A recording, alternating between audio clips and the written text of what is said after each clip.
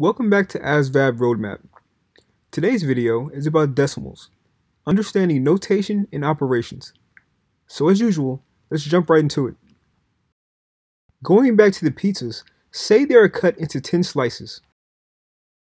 What if we have 1 1/10 pizzas? Is there a way to represent that without having to use an improper fraction or a mixed number? There certainly is. All we have to do is extend the place values we know to represent these fractions of 1 as well.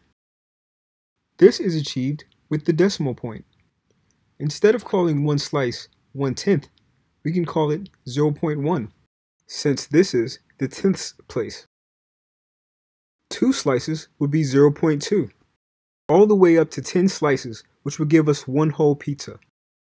In this way, if we want to represent a number that was somewhere between two whole numbers, like the way 1 1/10 pizza is more than one pizza but less than 2, we simply place a dot to the right of the units place and then include as many place values as we need.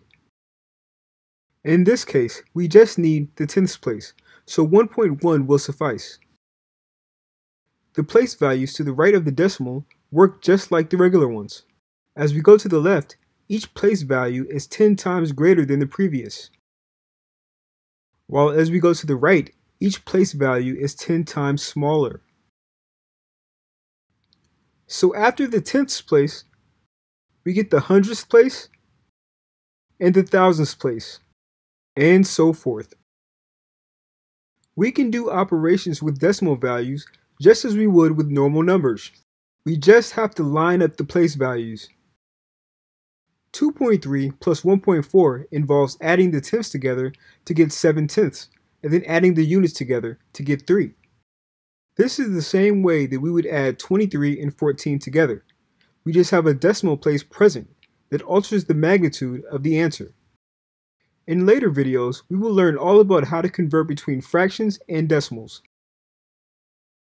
Alright guys, that was decimals.